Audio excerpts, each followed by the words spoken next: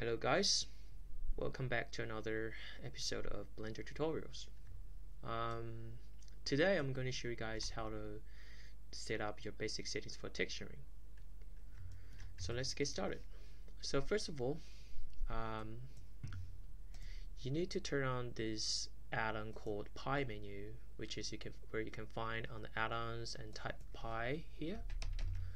And there's two options that you need to check. The Pi menu for 3D viewport, and other ones for the UI Pi menu official. So what does it do is pretty much mimic the hotbox that in Maya. I was a Maya user, so basically I really like the design, the idea of it. So drag and drop. So there are two buttons that we use the most. So the Q and the tab. So the tab is where it gives you the direction where you want to go, like the sculpt mode, or you want to go to the edit mode or the object mode. Very easy, just drag and drop. So the Q and another one button is the Q button. The Q buttons give you the view, which is one like top view or right view. You go to the isometric view. It just really helps you to fasten your the work efficiency and that sort of thing, and it just really helps you to speed up this process. Okay, so this is the first one I want to do, and the second one I want you to do is go to the user preferences and go to system and change the color picker type to the square one, because the default one's circle, but you need to change that to the saturation of value one. The reason I use this is because it's more straightforward. Like if you create an image, let's just create a black image here, right? So this is like the cube with a black texture right here, and yeah, that's the square one, the saturation of value one. So the reason why I want to choose the square one is because I want to pick the color. The color that I pick is what I see on the screen.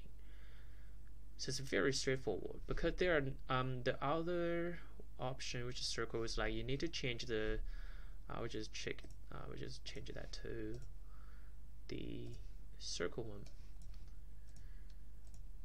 So this one is like, I mean, I don't personally against this one, but it's fine. But you know, it's just really annoying that you have to constantly change the slide to get the saturation right. And I mean, it's not very, for me, it's not very handy to pick colors. But you know, it's all about the personal taste. I prefer to use the square one. Well, there's nothing wrong with the circle one. Okay, that's the one that you need to change. So remember, on the system, in the color picker type, change that to square, saturation, and value. Alright. So the next one, and you need to set up your brushes.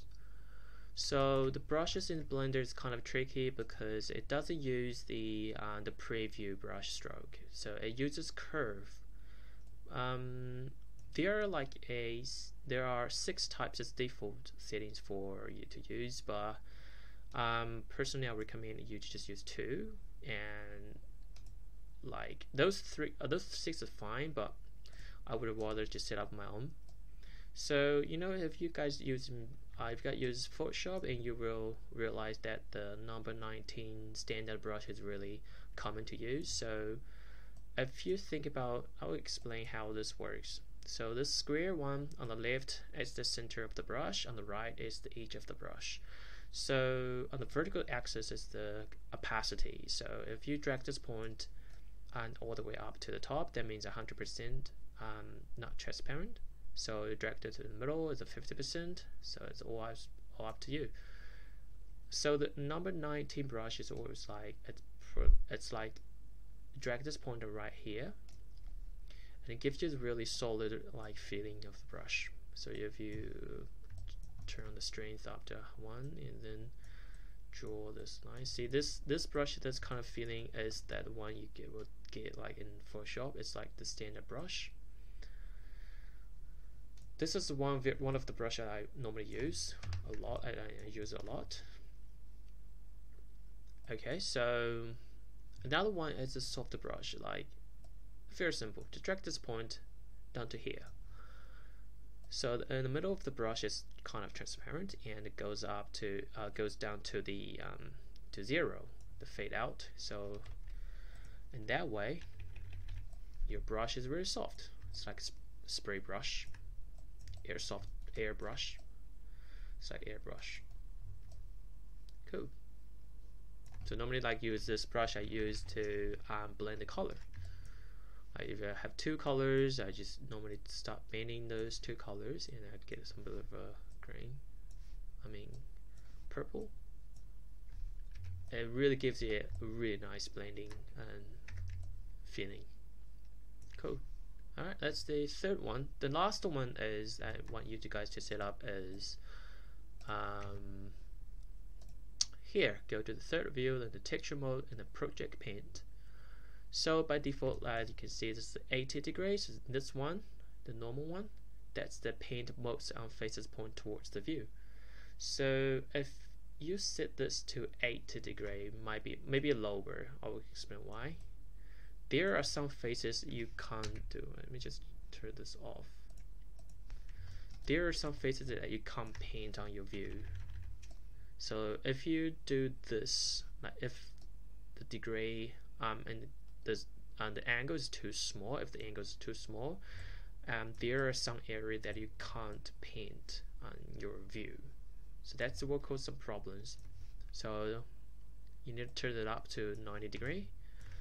90 degrees, that you pretty much you can paint everywhere on your screen. You won't have any problems with those areas that you can't paint. Right. Okay, and then the last one is the bleed settings. 2 pixels is way too small. You need to set up the bleed to up to 8 pixels. So the reason why this is always 2 pixels is really small, and if those two faces have like a gap in the middle of the UV, so you will have a problem to get this like having this black seam in the middle. So if you do that, if you zoom out a little bit, you see there's like a kind of black seam in the middle. It's kind of annoying, but if you set this bleed up to 8 or maybe 15, 16, so you won't be able to have this problem.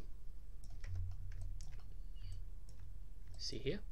So the bleed that actually helps you to remove those visual bugs.